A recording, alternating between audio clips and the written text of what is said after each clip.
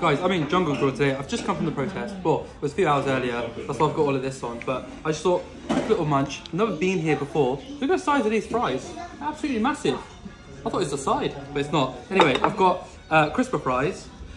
And I've got a smashed beef burger. I think they're actually kind of known for their like steaks and grills and that sort of stuff. But I really fancy a burger today. So let's hope it tastes good. It looks amazing. It's got really quiet in here now, all of a sudden.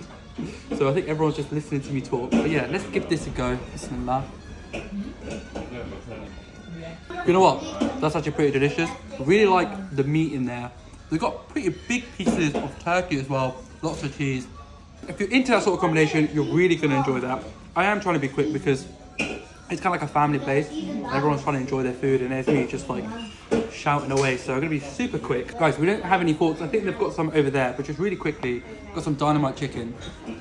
I absolutely love Dynamite chicken, and my favourite place is actually P.F. Chang's, which is actually in Pakistan, not in England. I've not had one in England. So let's see if this stacks up anything like the one I had in Lahore. Okay, pretty delicious, not gonna lie. Doesn't stack up to one in P.F. Chang's. That again is probably the best one I've ever had. But that's actually really good. No processed chicken, proper fillets, full of sauce.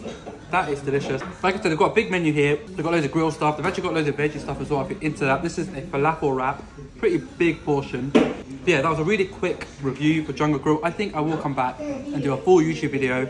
But for now, that's the end of the video. Thank you for watching. Catch you next one. Peace.